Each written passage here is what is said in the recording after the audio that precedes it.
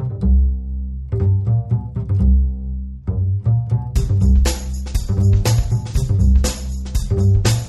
listening to All in Our Heads with Joe Fernandez and Mike Gaffney. Please enjoy the show.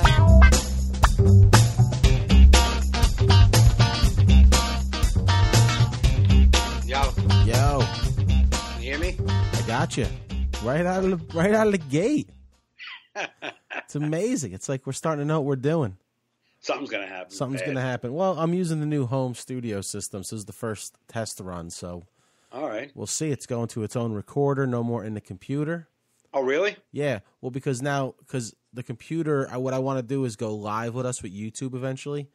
Right. And if I record on the computer, it'll take up too much computer power. I want all the computer power being for the video. Oh, this way it's not choppy? Yeah, as best we could. This is a good microphone. Look, that microphone looks nice. Oh, it's nice, dude. I got to get you one of these. It's kind of like what my son has. It's just not that same. My son has like a $500 microphone. Oh, no, this ain't that. Like he has I don't know. He spent a lot of money. He's got like one of these big like things that go around it and like a buffer thing. Like it's huge. He does it for rapping and for music. So yeah, this one's like $80. Oh, okay. Which looks like it's expensive. But it looks expensive, but sounds expensive. Oh yeah, I don't know. I mean, have you used it at all? This is the first time you used it. I did a voiceover. I made a little commercial for James's New Year's Eve show.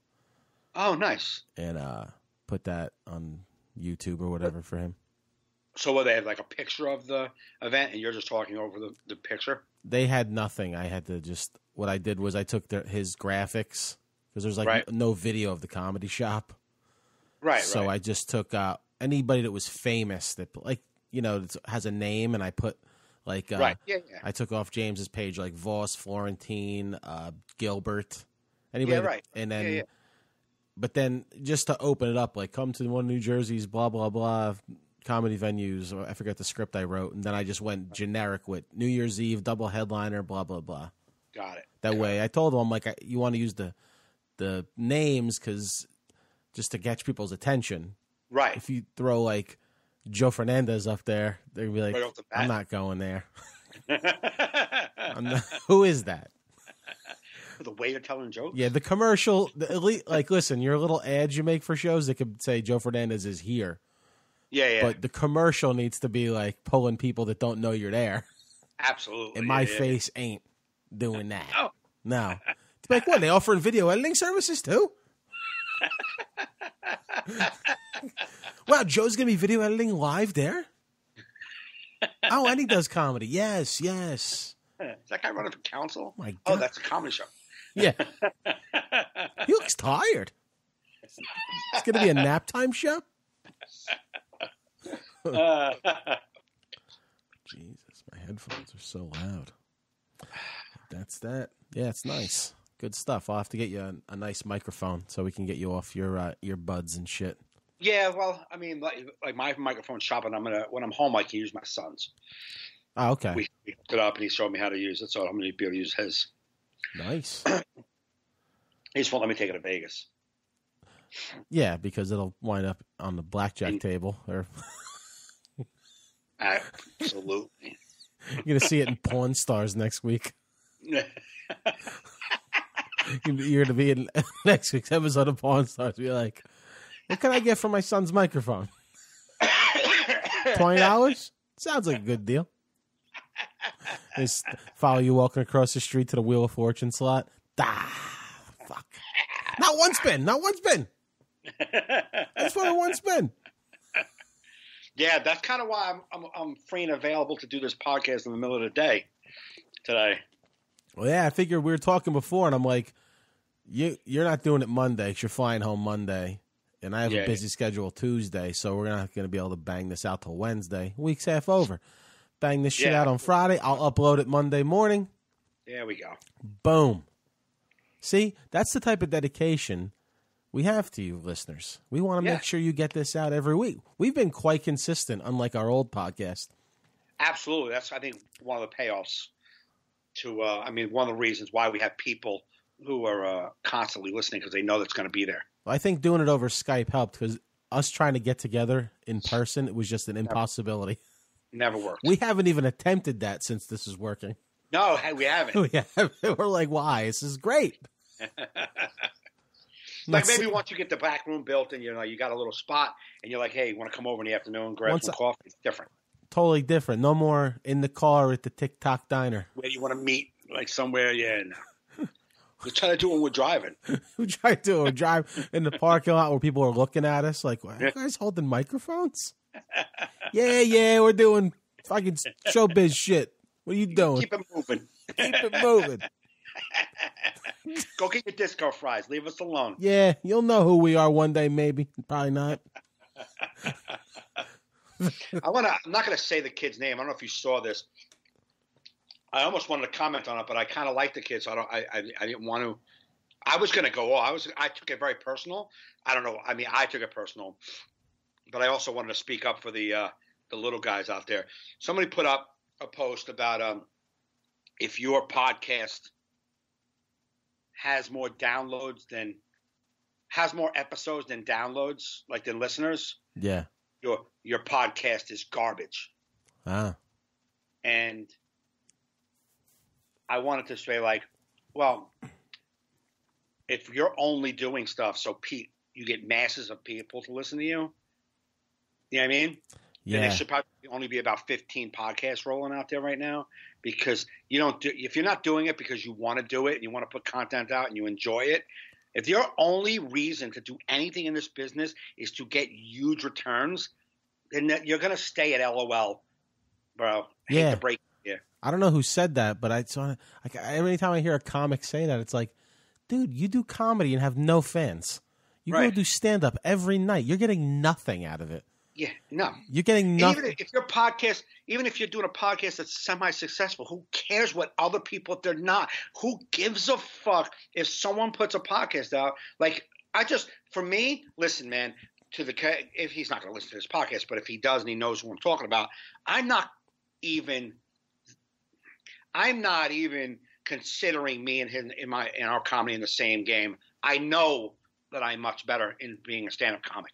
Right. So I'm talking for the people who are young kids or like somebody who's just, kind of new doing comedy or trying to do podcasts. They're trying shit, just trying different shit. Who are you to say because they don't have a certain number that it's garbage? Like, who are you? Listen, unless you're Mark Maron or somebody else that's been killing it, shut the fuck up, man. You're a copycat and you got nothing going on either. Yeah. You know what I mean? It's just like, I don't understand why you would make that point unless somebody snubbed him on a podcast or maybe somebody said some shit about him. I don't even know what would make him say it. But if you're an arrogant dude that thinks your opinion matters about people's podcasts and you're just trying to get a bunch of people who probably don't do podcasts to jump on your post, be like, yeah, what a waste of time. There's a lot of people out there that'll say it's a waste of time. Yeah. A lot of people. Like the woman I'm working with this week, she's a nice lady, but our first conversation, she's like, everybody's doing these podcasts. Like, that's going to do something. Like, I wanted to, I do a podcast. And I don't do a podcast because I think it's going to help me get on fucking Letterman. No. Or Tonight Show. I do a podcast because I enjoy doing it, and I like putting content out, and it makes me feel like creative for some reason. Yeah, it makes you feel creative. Sometimes we come up with bits just from shooting the shit. Right. And you putting content out there for people that may have come to see you, some free content. Yeah, it's the easiest thing to do. These are the same people. I remember when I started comedy, was like around when MySpace was starting to come, and then and then all like the curmudgeon comics that weren't on it were like, "Fucking MySpace, you gotta do this shit," and then like all the things, YouTube, what you gotta do, and now they're all behind. Now they're trying to do YouTube, and they're realizing it's work. You have to put content out there, regardless of whether people are paying attention. Right. Because the one thing you put out that'll hit will make people. You know what I mean? You're not gonna. Right. No one's coming to find you without you giving them stuff. And if you do comedy, like you said, and you have people who fans, like, wow, I really enjoyed your show. Maybe that's your problem. if you're judging podcasts, maybe you don't have a ton of people coming up to you after shows going, man, I really loved your jokes, man. It really made me laugh. I enjoyed the night. Thank you for being hilarious. Maybe you don't have that happening, but I do sometimes. And those people don't live in the same state, and they don't get to see me every single night. So putting out this content, sometimes they listen every once in a while and go, oh, I remember him. He's so funny. And they like to listen. Right. And it's better than let me tell you, there's a lot of comedians. I listen to their podcasts. I don't even listen to their stand-up because they're just funny people. Yeah, right. You know what I mean? It's just a new way to reach an audience. Right. People just people just bitching, moaning type motherfuckers. Yeah. You know what I mean? Bitch, moaning, judgmental, and have to talk shit about other comics and what they do, man. Who gives a fuck? And I took it personal. I really didn't take it personal for our podcast. I took it more personal for like comics who don't have as much like confidence in what they're doing. Yeah. And then they have to listen to these people judging just because, they got the dude was on a commercial. Like, you know what I mean? Like maybe he thinks he has some clout, and there's younger comics who may think he has clout. And like I want to say, like, he don't have any clout. Don't listen to him. No. Do whatever makes you happy. That's what I wanted to do. Like, just do whatever makes you happy. Who the fuck are you to say what is the result supposed to be? If you're just result driven and it's got to be big returns on everything you do, you're going nowhere, bro. Very little people have huge returns. That's a person that's probably got nothing going on. If you have stuff going on, you don't have time for that to bother you. Exactly. You know what I mean? Like, right. Yeah. I'm too busy for shit to bother me. Like when I was hiking with Scott the other day, and I was saying I look at Facebook and like sometimes I see like I'm friends with comedians that I'm not even that close with in life. They're just whatever. We friended each other, and I see their shit. Yeah. Right. And I see the way people they try to make like an analogy to comedy with everything, or like talk about it and I was just like thinking if people with regular jobs talked about their jobs the way comedians do. Right. Like, do carpenters shit on other carpenters, like in a passive aggressive way? Right, next time you're hammering. Yeah. And I ask you for a nail, don't be coming back to me from the other side of the wood. Just fucking do your job. Like comics are always like these carpenters are using galvanized. Yeah. What's up with using galvanized? Yeah. If you're gonna use galvanized now, at least have the respect of people that are above you to not do galvanized nails when I'm in the room. Yeah. You're like, why do you need to constantly let people know you do comedy? Right. Like, okay, they follow you as a comedian. You know what I mean? But they're always like, you post ads for your shows. But everyone knows. Nobody wants the snarky. I find it to be silly. I'm like, but I guess most comedians, most of their followers maybe are comedians, so that shit. Works for them. Yeah, it's like their Facebook is all to the back of the room. Yeah. It's like even your Facebook, your act is to the back of the room, and now your Facebook is to the back of the room. Like, stay in your lane, motherfucker. Stay in your lane. Do your thing, and don't. What the fuck are you doing? It just. I would love to do like a skit, but like I was telling them, I'm like, the skit only plays to comedians because no one else will get it. So it's like not even worth my time. Right. Because it'll play to comedians. The ones who it makes fun of won't like it. Yeah. You know what I mean? So it's like wasted energy. Like and it basically be just like that. But like putting way more effort into it. Yeah. Like they at least got a laugh by just like typing. I'm like, what? Am I actually doing lighting for this motherfucker? I don't care that much. Well, But we say like when people like a lot, our friends do talk about it too, like, when like comics, just crushed it, killing it, or you know what I mean, those things like all the shit that seems like who are you talking to? Who is this for? You know what I'm saying? Right. Some comics, it'd be like a month from now, like, just watching TV, saw something from the Borgata. Going to be next month, man. I love playing the Borgata. Or if I post, you know what I hate, man? When I post, all right, I'm at MGM, and someone has to come on that post. Love that room. You're not here this week. Who gives a fuck? Stop trying to let everyone know that you as well play this room. Right. Dude, get the fuck off the post, man. Yeah, great. You love the room. I just don't dig that. I hate that. Yeah. Oh, you're at Jimmy's yuck shack. I love it there, man. That's the best. Tell Jimmy I said hi. How about you just text Jimmy, and the next time you're booked there, you can tell him hi. Why do you have to do that here? Do you need all my friends to know you play yucks? Fine. Well, I'll tell him. You want me to tell him? Right. Get the fuck off this post, you insecure prick. Yeah. And I'm not saying, I see through it. I've never once, when someone posted something about a room, said something about that room.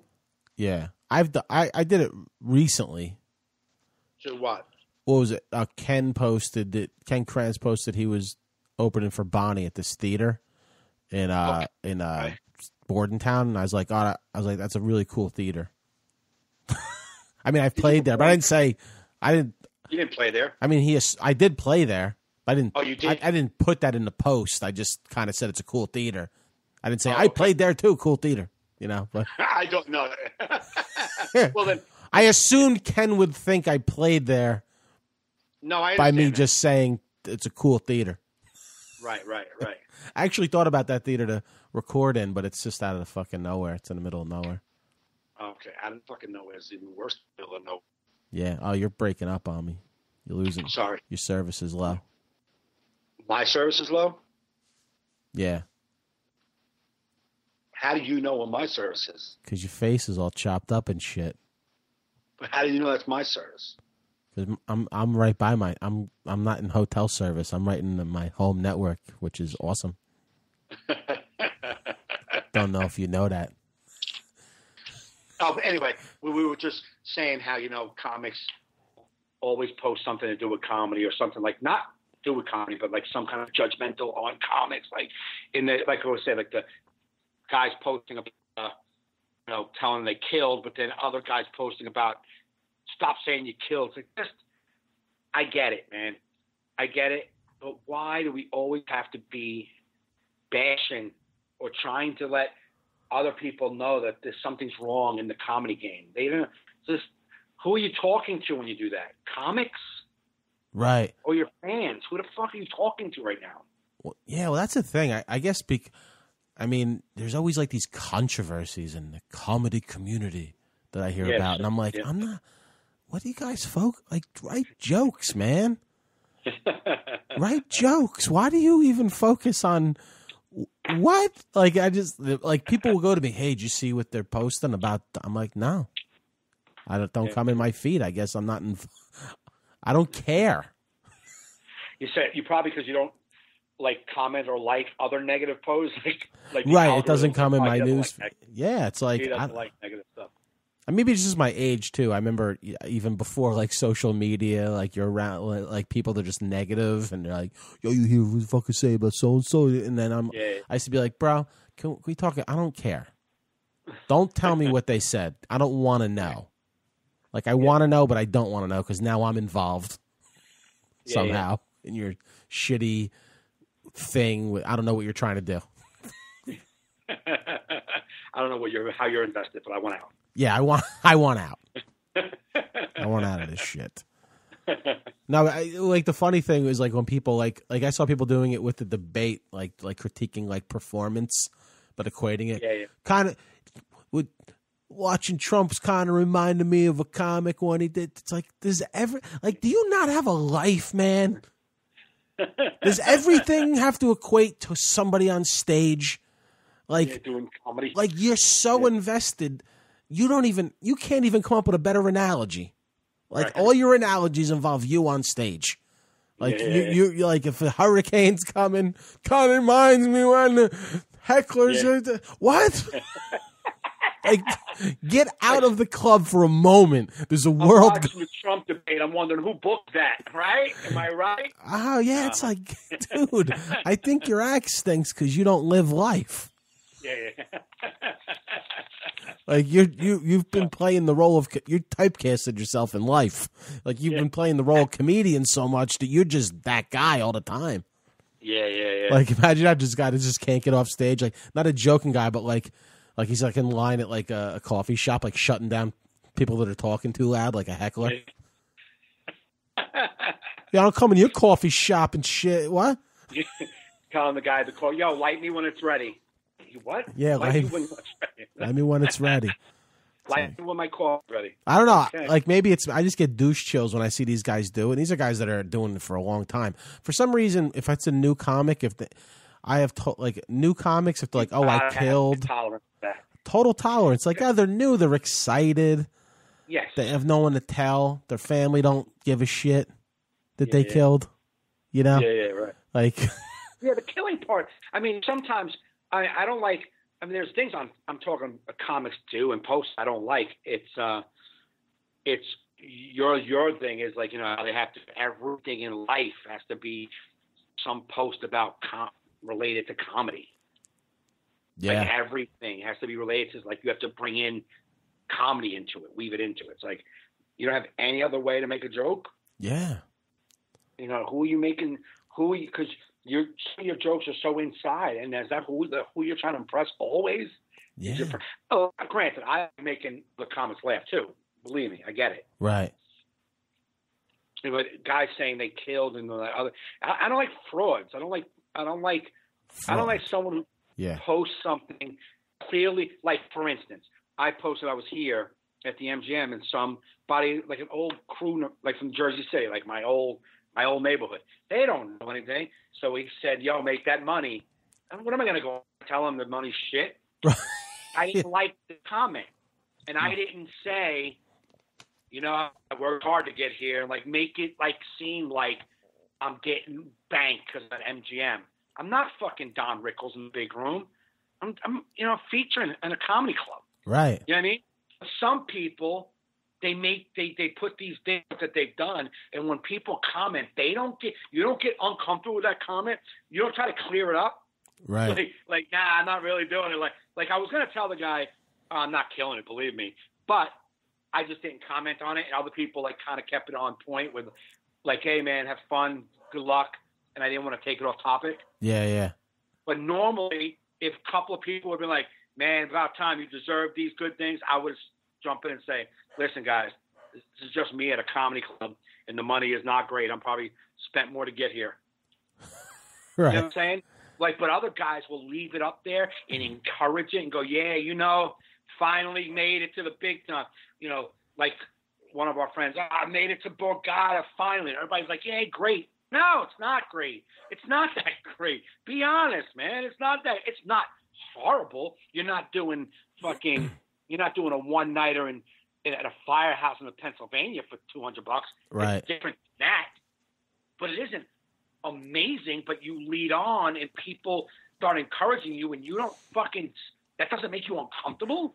No, because this is where I think social media hurt the comedy community in a way where I feel like people think they have traction when they don't. Right. Like they're good at promoters, bad performers.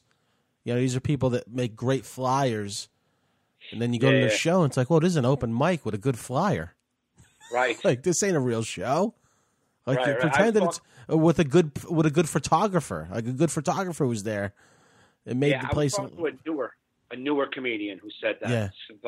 In the beginning, they see, like, why is he at that show? Oh man, like I forget what comic I was on. He's like, I think it was John Clark. He's like, you know, you see all these flyers and you're like these pictures. Oh, they're gonna be at that. Oh, they're doing that, man. Damn it, I wish I was doing that. And then you go to the room, you're like, holy fuck, it's a glorified open mic. But you don't know that as a new guy or as a regular person. You see a flyer. Right. You know what I mean? And you go to the room, it's like, oh my God, it's in the basement. It's in the back room, a storage room of a restaurant, and there's 7 people, and 4 of them are comedians. Yeah. Like, oh, it's not that big a deal. Yeah. But I get it. I remember when I wasn't doing comedy, and I was on when I stopped doing comedy for a little bit after I met you, and we were on MySpace.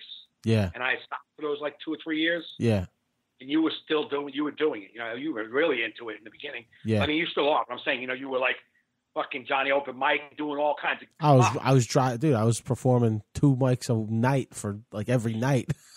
So I saw your calendar. Remember, it had the calendar right on the front. Yeah. Of MySpace. And I met you once, and we talked a couple times. We weren't boys yet. Yeah. And I saw your calendar, and I wasn't working at all. And I was like, man, this guy, I just met him. He's fucking everywhere. Yeah. But those places were open mics and stuff like that. But you know what I mean? Like, yeah. I wasn't working. So I'm like, I said, this guy, I just met him. He's just working. What the fuck am I doing sitting here in my basement playing poker with Frank? I should be out of the goddamn house doing comedy. Yeah. You know what I'm saying? But it's just a perception. That people think you go on Facebook and your website and Twitter and you put yourself out there, and the normal everyday Joe thinks it's something great. Right. But the normal people say they're doing it because it's all about, you know, perception and everything. But bookers, insiders, managers, agents know it's all horse shit. Right. So exactly. Exactly. Everybody on the inside knows what you just did is horse shit. So you're trying to impress just a guy that works at AT&T. You're trying to impress him? Why? Yeah. That's your ego needs stroking that bad. So you need like somebody from your old high school to be like, "Wow, man, you're really doing it, dude." Right. Because we don't think it. Nobody in the industry thinks it. No. Well, it's funny. This other new thing. They do, like, you'll get friended by a comic, or like recently I got followed by somebody on Instagram, right? And he plays this another comedy room that I play occasionally in the city. Right. So I was like, oh, maybe we were on a show together. I didn't get a chance to meet him that night or whatever, you know, because sometimes there's like. So I accepted the request and I followed him back. So we're following each other. He's liking photos of mine, you know. So then I noticed he runs a show. So he asked me to be a friend, right? So I go, hey, what's up, man? Want to know if I can send you some avails to get on your show in the future. And it shows that he saw it and then never responded. I'm like, why are we networking, social networking if you will not even respond? It's only a one-way network. Apparently. It's a one-way network. And then someone's like, no, a lot of comics go on. They follow people, so you follow them back so they can boost their followers. I'm like, what type of lunatic are you? Yeah. And why do you want comedians to follow you? We're not coming to your show. Like, I want real followers. I want people that, like, want to come see me live or listen to my podcast. That's who I try. That's why I don't go around friend requesting comedians. Like, I don't need you. You're not coming. I need regular people. Right. Right. You know? Like, it turned me off. I didn't know that thing that people, but I just, it's so like I always say, I'd rather you tell me, bro, go fuck yourself. Yeah, I'm not interested. Or I'm not interested. Then just ignore. Just type N-O. No. I'll get it. I got it. That's like literally the least amount you can type to get the message to me. Yeah. Need I remind you, you followed me. Yeah. Asshole. Well, I want to run into this person. I do. I'm telling you, if I run into this person in person, I'm going to bring it up because I got to know the thought process. Yeah, the psyche behind it. I'll be like, what the fuck was with the no response? Yeah. I'll tell you what I was going to say. I didn't get it. No, it says you saw it, so those days are over. The I didn't get it is over because it says seen. I didn't see it though. Oh yeah, you didn't see it. Listen, I see. Look at around. Look at all the zombies with their faces in their phone. You see everything. You didn't see it. Dude, I was at the cafeteria last night, and there was this girl, long blonde hair, staring down at her phone. I swear to God, man, I looked at her, kept my eyes on her. I would not take my eyes off her. For the 15 minutes I was eating, she not once picked her head up out of her phone. Yeah. 15 full minutes with her head buried in a phone. It never once came up to see what was happening around her. There could have been chaos around her. People could have been murdered or maimed. She would have never known until she was done with her lunch. She did not leave the phone, and I was in shock. When I eat, I put my phone aside. I look around. I like to look at people. I like to be a part of the world. Nah, I'm like that broad. Sometimes I'm just in my phone. Sometimes I'm in my phone so much when I finally look out, I'm like, did I just come into a new realm? Like, it's like the world is new to me. I'm just like, this is a nice world I live in. I love my technology. I love the phone. I'm on all social media. I do all social media. It's the best I can do. But when I'm not in the process of updating or tweeting, I'm not reading every single fucking Facebook post. I'm not reading every tweet. I'm not looking at every Instagram photo. So I'm just in the world. I like looking at the world, and then I'll go when I'm in an uncomfortable position. I don't feel like talking to somebody. Then I'll go on my phone. Yeah, I definitely think the phone has hurt my productivity.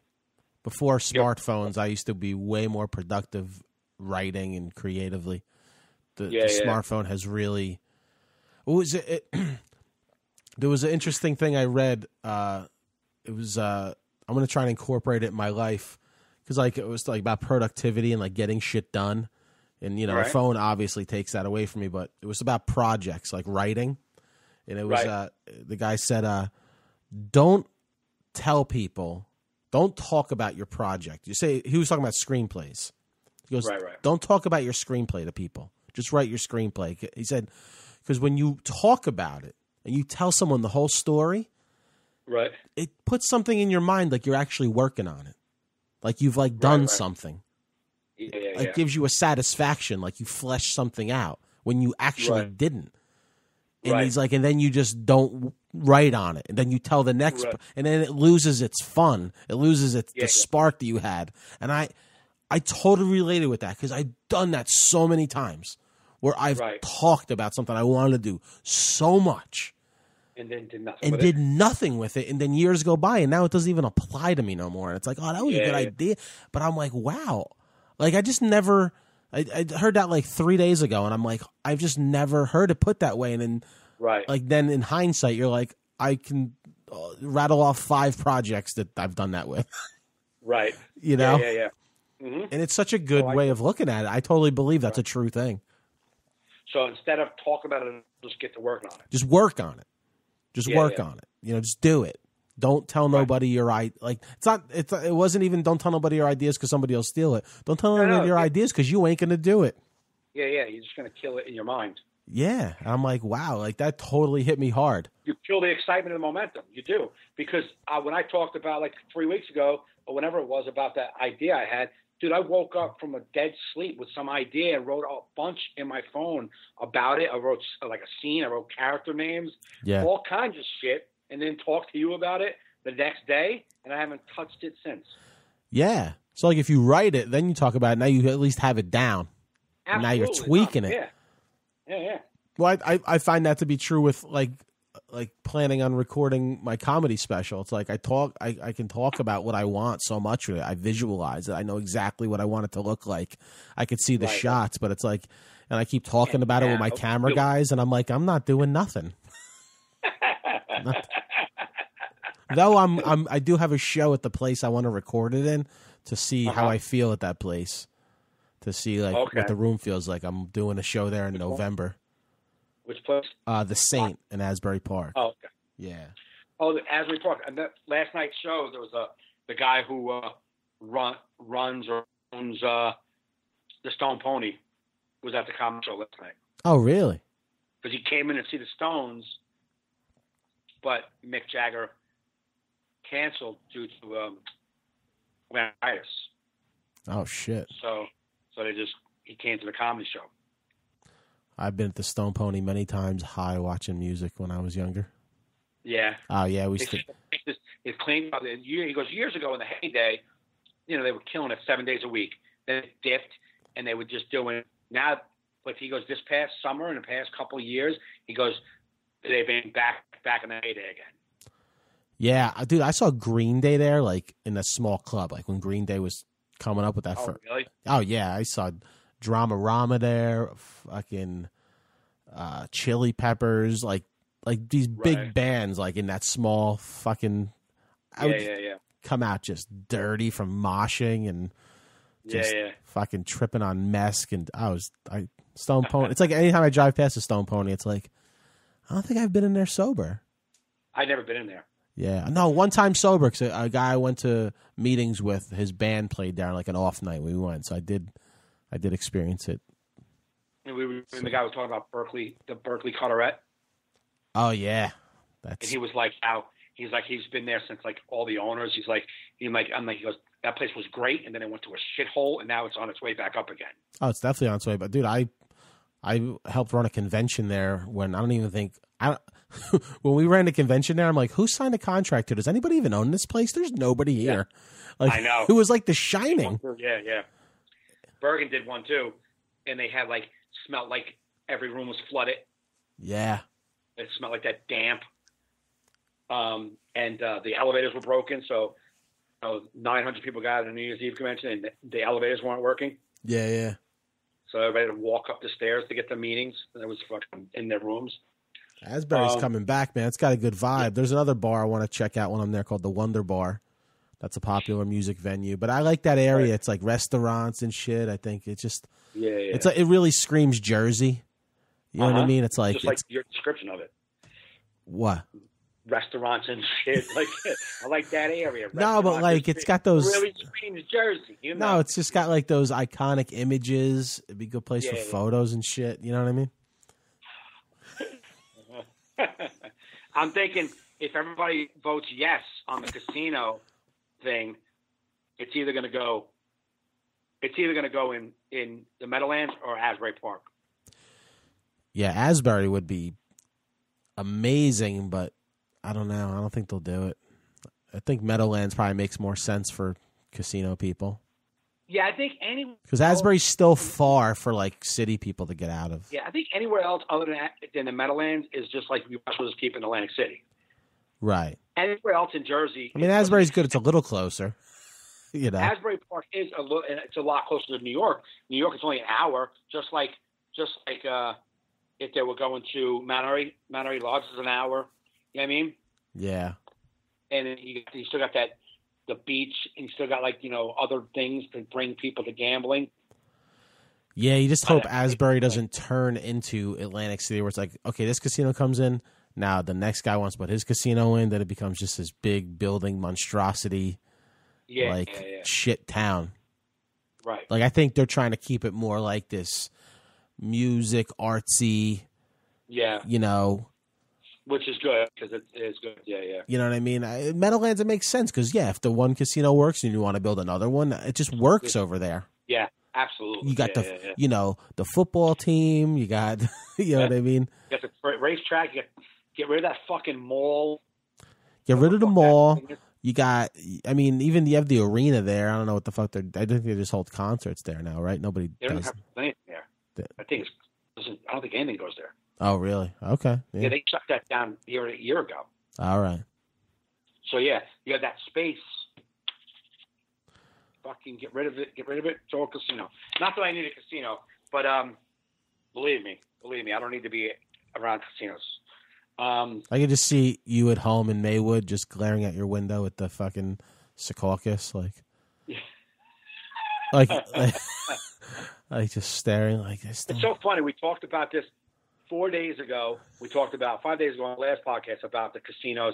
And I was like, you know what? When I get older and my kids are older, fuck it. I'll gamble if I want to. And now 5 days later, after me being here and not having a successful week thus far, I am like, no, I don't need to be around casinos. Yeah. What have you been playing? You've been playing poker? It doesn't matter. It doesn't. Just like we were talking about writing the script and why put it out there if you're not going to. It doesn't matter. It doesn't matter.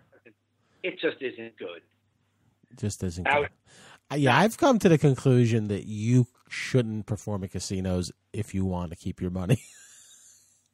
But or you should look at your casino gigs as this is my vacation.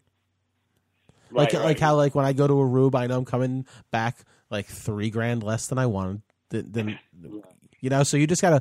I think you gotta look at your casino gigs this is my summer vacation. Either you look at it responsibly and say you can't spend the money, which is not going to happen. Well, The only way it would happen is if I didn't bring money. Right. I shouldn't bring money because I don't get paid until the end of the week. So I shouldn't bring money. Right. And say the 7 out of 10 casinos I've done in the past year, I didn't gamble a lot of money away, like maybe $40, $20, nothing. You know what I'm saying? Yeah, because like that doesn't they're like one-nighters too, typically. Yes, it was so 1, 2 in nights. and out. I didn't spend any money. Right. But I didn't gamble at all. I didn't go in the casino. And there was the one in Chicago. I didn't go in the. I did, yeah, but it was like very little, like 40. But it was nothing. You know what I'm saying? Yeah. But for the most part, this one here, you're right. Like I'm walking around like, what the fuck am I doing? I've gone 2 days, 3 days. I gotta fucking do something. You know what I'm saying? Yeah. Like, and the third day, you know, is where it went bad. But yeah, how many times can you see the Hoover Dam? You know. Yeah. It's a dam. That's a big dam. Yeah. Just to see you hanging out there every day to not gamble. We do. It's the only place to go. I just like to look at water falling. But there was a woman sitting at the machine next to me, right? Uh-huh. Wheel of Fortune machine. You know, it's just so funny. It's just the same sensibility, the same degenerate gambling mindset. She was down to her last dollar. Yeah. And she got a spin. Okay. And so she goes, And she looks at me. She goes, I was just down to my last dollar and I got a spin. I was like, oh, great. And she's like, I don't even care what it is. I don't even care what it is. Fucking, I'll just take it. Boom. She hits the button and it gave her 30 quarters, which is what? $8, whatever it turns out to be. And she's like, that's what the fuck? And she just snapped. And I'm like, 2 milliseconds ago, you said, whatever it is, you're fine with. Yeah. And it gave you the least amount it could have gave you, and you weren't fine with it because you're a gambling degenerate and you want to keep gambling, but that's not enough to gamble with. So she was all happy until the outcome, and then she was right back to miserable again. That's what I kept saying. I'm like, it's not a big deal. Come on, fuck, it is a big deal. Oh my God. You think gamblers, because you think like the misery's part of the, like I think sometimes they like it a little bit. It is. No, it is a part of.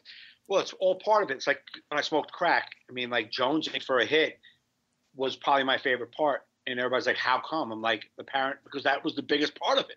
If you don't enjoy the jonesing for another hit, then you're in the wrong drug.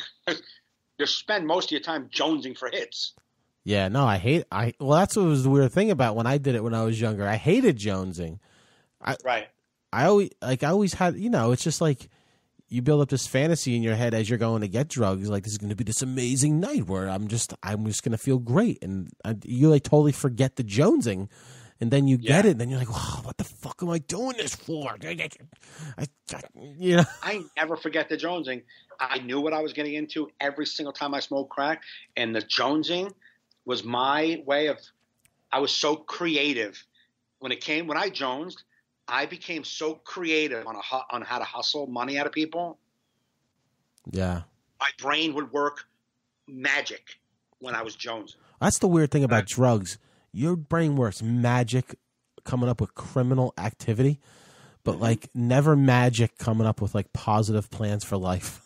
It's like I'm not going to put that calculator. I could put together a heist, no problem, on coke, but if I could never come up with a business plan for like that's not what you're entering into the data system. It depends on what you enter. If you want to get positive to come out, we used to try. My band used to try and write music. We thought, this coke's gonna get us like creative, like we're gonna fucking crank out. No. Dude, those guitars were just untuned on the ground while we're figuring out a plan to get more blow.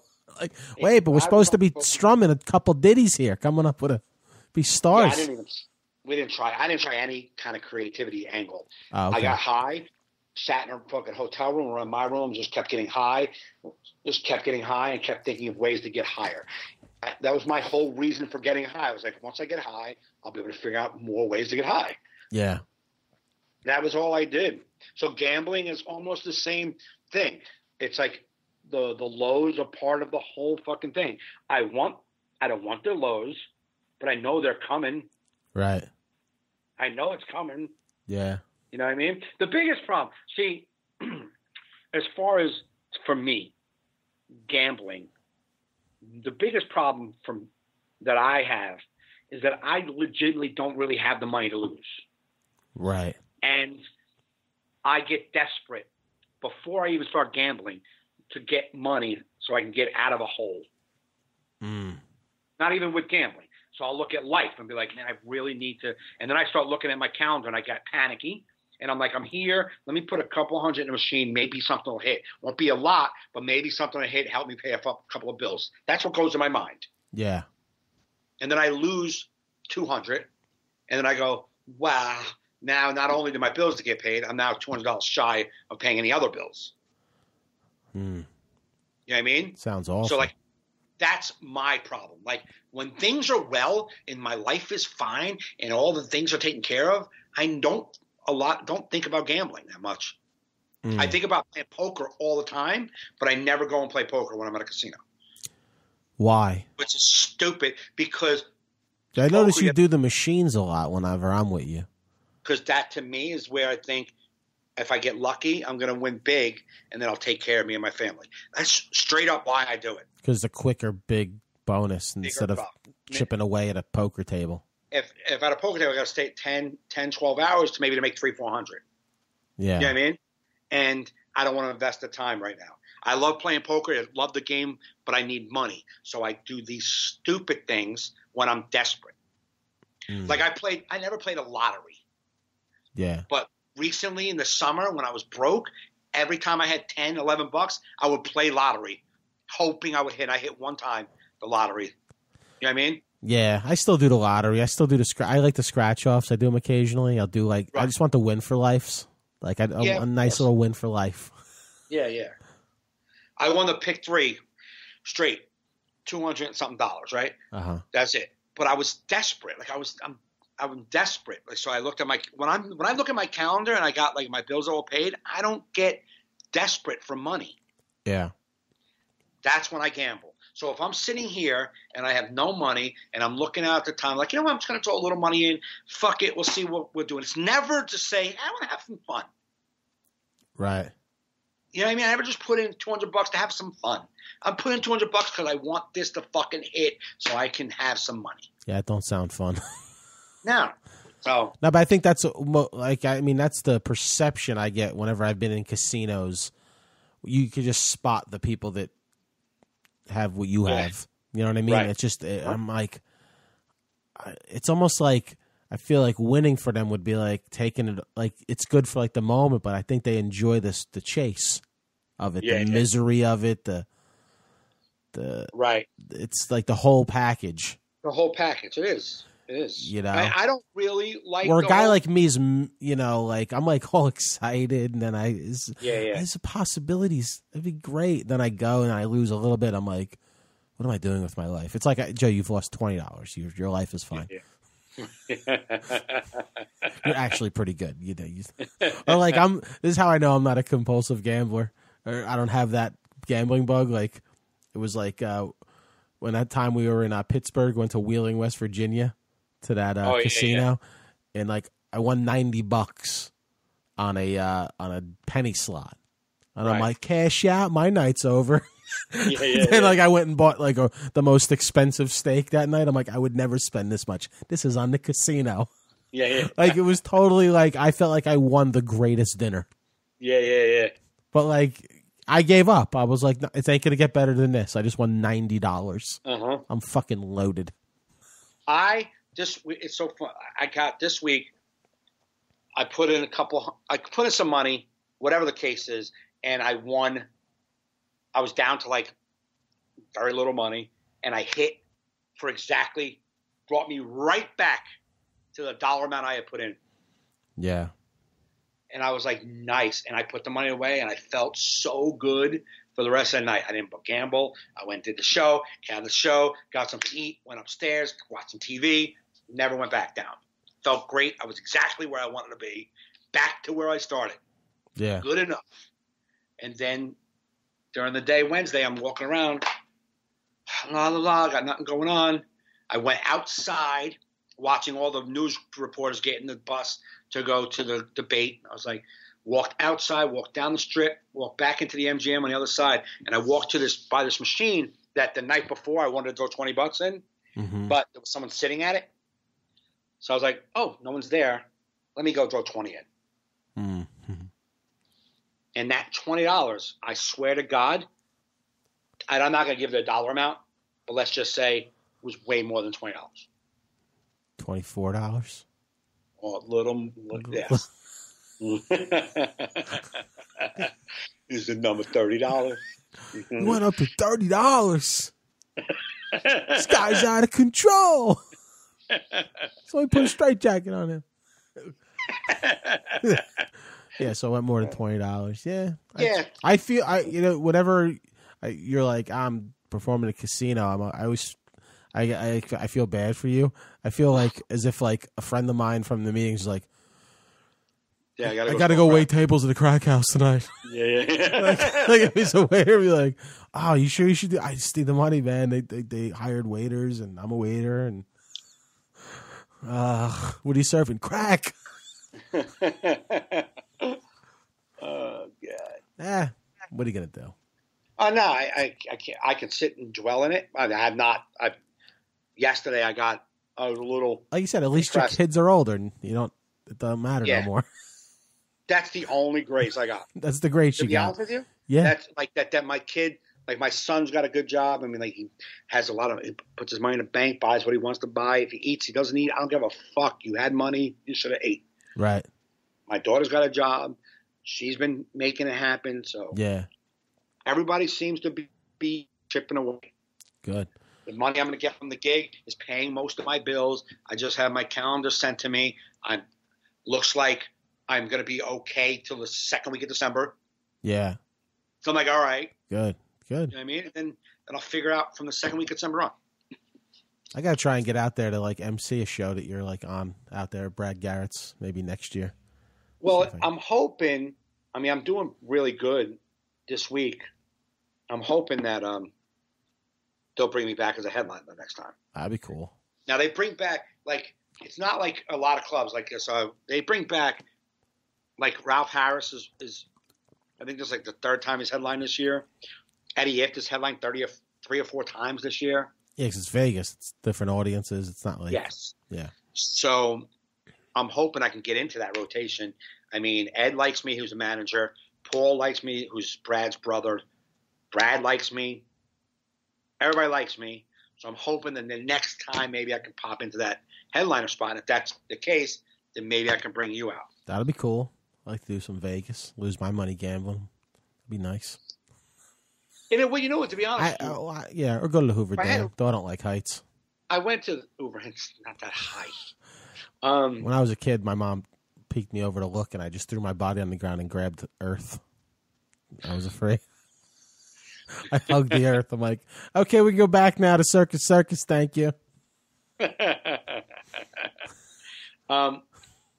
It wouldn't be if I had a little more extra scratch to not gamble. To like, if I had a little money, it wasn't by myself, I can go do some sightseeing and hang out, walk around, maybe get dinner somewhere else. You know what I mean? Yeah. So but I didn't want to do that. I mean, I had no car. I don't want to walk anywhere. Like what? For what? What am I doing? Now, walking in Vegas sucks. Yeah, it's not. You're just walking past buildings that are casinos. That's all that's happening. You're like, nah, I could stay in my casino. Same thing. They're not all that much different. They're not. Last night, the only one that looks a little nicer is that Italian one where they got the fucking gondolas and shit. The Bellagio? No, not the Caesars? No. The fucking the other one. With the fucking gondolas, the river and shit. It's in there. You fucking take boat rides. Caesars. No. It's what's the other one? The big the Palazzo. Palazzo, is that where it is? Oh, okay, yeah. I said another one. Or fucking Paris or wherever the fuck. They have nice shit. Fucking. Well, that's not Italian. You can't say no. No, but so one of them has gondolas. Oh, all right. I gotta know now. I gotta Google that shit. No, there's a lot of nice places. And I don't go to clubs. The Venetian, that's what I was thinking of. The Venetian. There you go. Palazzo. Palazzo's nice too. I think it's connected to that. The Venetian's buffet was supposed to be killer, right? And then me and James went the last time we were here. Everybody talked about the Venetian, and it wasn't. I was like, okay. Well, me and Kerry went. Everyone's like, dude, you got to do the Bellagio buffet. I felt like I was I felt like I was in like my college cafeteria. It was shit. Really? Yeah. I just the way people talk it up. I thought it wasn't even like the ambiance wasn't even good. It was like it wasn't like fancy or nothing. Actually, the Venetian wasn't bad. Bellagio, I heard it wasn't. Yeah. It's hyped up. I heard the best one is that one that's off the Palms. I heard they're oh really? They're the one that's like off the beaten path a little bit. Yeah, yeah. I heard is that the one I'm thinking of? The Palms? I don't know. Yeah, something like that. The Wynn? No, it's off the beaten path. It's got to be Palms. Yeah. Is it Palms? I'm looking at a map of Vegas right now. All right. All right. I'm looking out the window of Vegas. I'm going to look and see what the fuck you're talking about. No, I think it was the Palms, yeah. You want to see? Look, see, Joe? See what's going on out there? Yeah. Definitely wasn't. Yeah, it's the Palms. I stayed at Mandalay Bay. Beautiful hotel, but it's at the beginning of the strip, so whenever you want to go somewhere, you're starting at the beginning. Yeah, yeah. You're starting in Wyoming. Well, it's like right across the street from where you're at, right? Isn't it like... Yeah, it's not far. Not far. I can see beautifully from my window the Trump Tower. Ah, the Trump Tower. Do you know that I didn't even know this, that the Trump Tower is one... Oh, the Rio. That's the one with the good buffet. Oh, okay. Okay, there you go. Now we can go back. You know the Trump Tower is one floor bigger than the Wynn? Oh, just to be a dick? Yeah, because he hates Steve Wynn. Yeah. Isn't that fucking pathetic? See, but you know what it is about, before Trump ran for president? Yeah, yeah. When I liked him as a reality TV star. I enjoyed him. I used to watch The Apprentice with my wife. Yeah. And stuff like that I like about him. As a regular citizen. As a regular dude. I'm a fan of Trump, the non-presidential candidate. Right. I like him. Well, like a lot came to light with him in this presidential election that I didn't know about him. Right. But stuff like that have been like, I love that guy. He went one floor higher. Like, right. I like that sort of attitude with billionaires. Like, I'm going to beat you. Right. That endeared me to him, you know? Yeah. No, absolutely. I used to have his video. I mean, his board game. I didn't even know he had one. Oh yeah, Trump board game. I had it in the 80s. It was late 80s. It was like almost like a Monopoly, right? Yeah. But each like big property had like so it had like the Trump Tower, Trump's Taj Mahal, all the casinos, right, and all the other there's other properties had like a box with a little slide in the middle. You put money. So every time you landed on it, you had to pay like a little bit to that property. Yeah. And then your whole goal was to try to buy that property that people have already been putting money in. Okay. You know what I'm saying? So there's money in that box. Your whole goal is to try to get to buy that. Never even heard of it. That's insane. Yeah. Guess it wasn't Trump board game. Trump board game. Yeah, it's the same picture he has on that fucking book. Oh, The Art of the Deal? Yeah. Did you see him and Hillary doing that roast last night? I did. Actually, Trump made me laugh, man. He did some of his jokes were pretty good. I would say the funniest line. I say Hillary had the most creative joke. Trump's best line was Michelle Obama gave a speech. Oh yeah, and they loved it. Melania gave the same exact speech. Yeah, that was good. That was great. His pardon me joke was good, but he kept going with it. If he would have ended it at that, the tag of it. Yeah, the tag didn't work. He just sort of ended at that. It was good. Yeah, but Hillary's he had some other good ones where he said he used to you guys are fans of carpenters. Like he tried equating himself to Jesus because his dad hired. Yeah. It was he's like, I only did it for 3 weeks, so you know. Yeah, but Hillary's joke about the Statue of Liberty, I think, was the most creative, well-written joke. Oh yeah, for sure. But not that she wrote it, but it was the best joke. Yeah, that was good. How about the girls? How about what's her name's tits behind? Not to be disrespectful or Trump-like, but behind the podium, the one broad with the red. Oh, with the arm, like the gloves on. She kept trying to cover up her tits. Yeah. So somebody must have been texting her. Your tits are showing. So she kept putting her arms like trying to cover up her cleavage. Yeah. But there was one major reason why I kept tuned in for the whole thing. It was uncomfortable as fuck. It was the reason, the thing. All right, I don't like Trump, not even a little bit. But he said one thing that I respected. Uh-huh. In the beginning, when he said a joke about Hillary, it was like a little lighthearted joke. He said, "This is so corny." Yeah. And he was meant like this whole thing we're doing is corny. Yeah. And I respected that. Right. Especially in the past years, it was part of tradition, and the candidates made it lighthearted, and it was not bad. They hate each other so much that there was no way it would have looked genuine or authentic. Yeah, well, you know what they were saying on MSNBC today? One guy said he was watching it on C-SPAN, where they don't cut to like people in the studio every time there's a break in the action. They just constantly on the camera. He's like, Trump's helping her with her chair. Like, was very right. But like the other news stations cut away from all that. Right. Let me tell you something. But I'm just saying, forget that.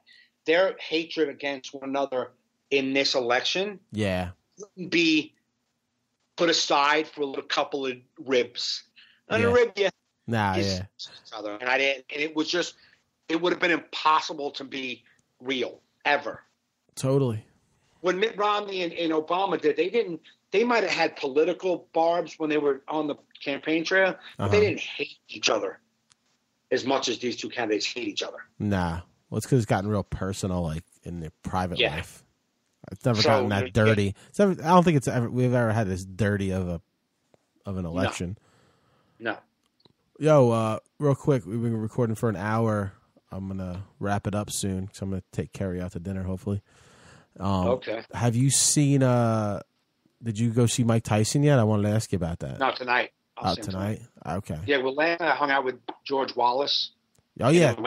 We talked about that on our earlier phone call, but that's awesome, man. George Wallace is like just like that great road dog comedian. It's just and everyone knows him, man. And he's fucking funny. And I love, I see these guys. We see road dogs, right? Road hacks.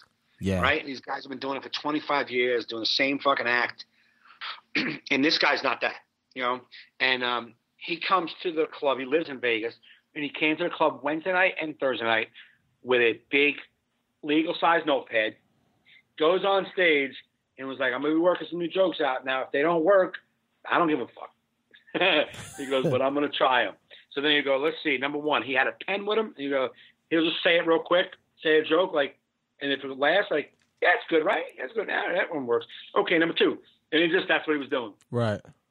And then we would tag, like Ralph Harris wrote a tag from 2 nights in a row. I wrote a tag from last night. And he asked, pay attention, maybe help me write tags. Mm.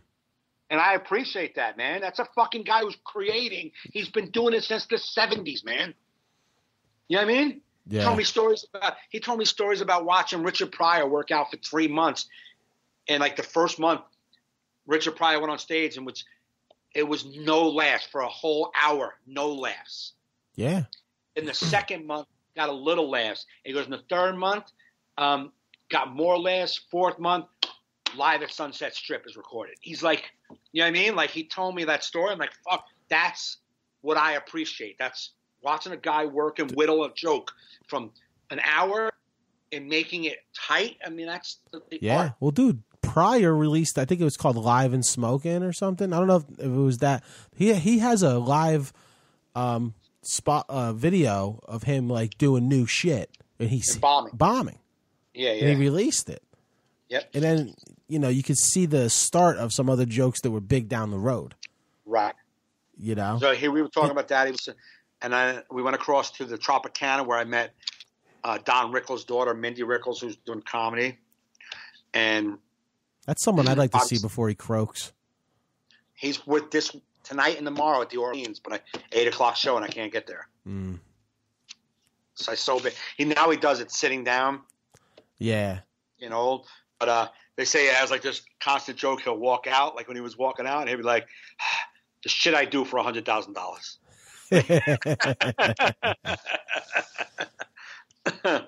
But yeah. So hanging out with him was pretty cool. Then I'll go back to see Mike Tyson tonight. I'll stay late and watch him. Dude, what a week though! You get a picture with George Wallace. Get to talk shit with George Wallace. Watch him work his stuff. And then you're gonna get to hang out with Iron Mike Tyson, dude. I know. That is like the most, like, I mean, he's just legendary. It's just like Mike Tyson. You can't get I think a bigger sports figure. No. People say that when Mike Tyson's in the room, like even the biggest celebrities are like, it's fucking Tyson. Right. Like biggest like movie celebrity, like, yo, Mike Tyson, man, because he just it's just because he's got just that crazy life, like not only an amazing boxer, but a total lunatic, like just, right. No, like there's the whole so package, face tattoo. I mean, yeah. They say that it packs out, but with a lot of like Europeans, like Irish and Australians, they love him. The Irish guys love him, and they're like, and Americans kind of like pulled back. I'm like, because in America, all this controversies, we're very sensitive. Ireland, Australia, they don't give a fuck if you ate a guy's ear, man. Who cares? Yeah. They don't care. They're dirty fighters too, man. They're like, we're scrappers, man. You ate a guy's ear, you should have ate a guy's ear. What took you so long? Yeah, but they're like, if you want us to come follow you, you better bite somebody's ear. You better eat an ear. What do you mean you haven't eaten an ear? Pff, I ain't buying tickets to your show. So I heard it's not the same show that he does that one at HBO. The one at HBO was serious. Oh, okay. This one is more funny stories about his life. That's why he does the comedy club. Oh, cool. You have to tell us all about it on next week's podcast. Yeah, man. So I'm kind of excited about that. It's I would, dude. I would literally go out there to perform if they're like, you're going to, like, we got no money for you. We'll fly. You'll give you enough to fly, but you're going to hang out with Mike Tyson. I'd be like, I'm there. Yeah. Like, let's go. Let's do it. So free food and hang out with Mike Tyson. Or even, dude, they can tell me George Wallace. They'd be like, hey, you want to open for George Wallace for 7 nights in Vegas for airfare and food? I'd be like, yeah.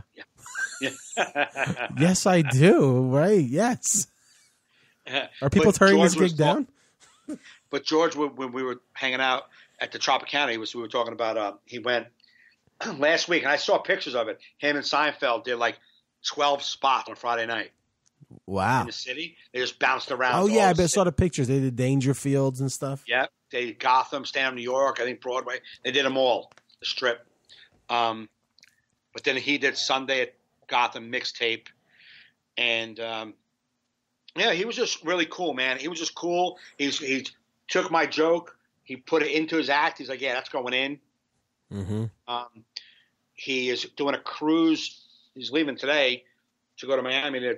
He's doing like this jazz cruise with Wanda Sykes, Bill Bellamy, a couple other big comics and a bunch of musicians. Wow. It's like a 3-day cruise. They do it every year. He's one of the big acts on it. Probably making $1,000 easy. Easy, Grant. Easy. They made it pay for his flight. Ah, they better. That's awesome. Well, I'm glad you're having a good time out in Vegas, and Yeah, that's good, man. Having a good time. I saw real quick. I saw Norm Macdonald yesterday, also standing in the MGM. He had like 5 guys around him. He must be playing poker because he wasn't dressed. He was like T-shirt on, and I was like, "Fucking!" And I said out loud, walking by myself, I was like, "Fucking Norm Macdonal!" Like that. I said it out loud. I would too. And then I was like, well, now you can't go over there and talk to him. Just keep walking. Fuck. Like, I couldn't clearly go over there and go, hi, I'm a comedian. I was working on a show downstairs earlier. Like, what am I going to do? How am I going to spark this conversation up after I just said out loud to myself, oh, there's Norm Macdonald. Yeah. Just got to keep walking, man. Hopefully I'll meet him another time. That was one of my favorite Mark Maron podcasts I ever heard, was the Norm Macdonald one. That's one of the best ones, especially we were talking about gambling. Yeah. Have you ever listened to that episode? I think I have. That's a great episode, man. Yeah. Norm Macdonald. He's just one of the funniest dudes. My favorite Norm Macdonald story is the one Artie Lang said Artie Lang said him and Norm Macdonald are buddies, and Artie Lang just moved out to L.A. and got Mad TV and just got some money. Right. Got like his first check. Like, holy shit, I could buy really whatever I want. Yeah. So he went out and bought some a green leather jacket, and he walked up and he went to Norm's house and he walked in. Norm goes, "What do you say?" He goes, "Congratulations on the Masters win, Fonzie."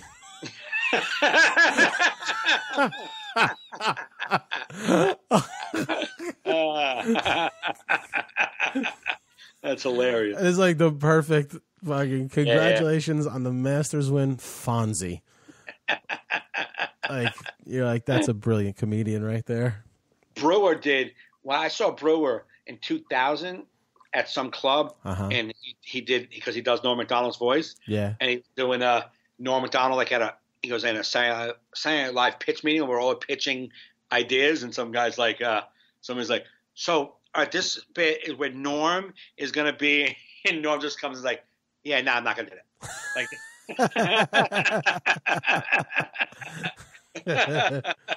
Like if he didn't like the bit, he ain't doing it. Okay, yeah, no, I'm not going to do that.